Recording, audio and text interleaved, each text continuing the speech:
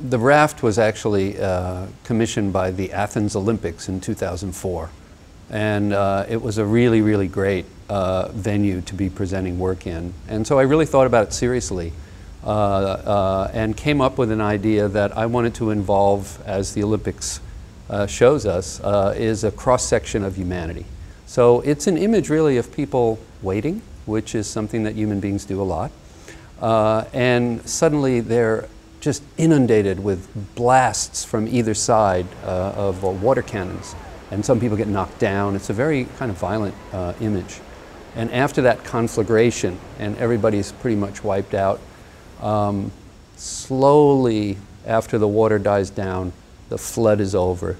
Slowly, people begin to get up. And as they begin to get up, they immediately look to the person next to them to make sure they're okay. And I wanted to make a piece for our time in which nobody gets killed, people withstand the onslaught, and they get back on their feet and they go at it again.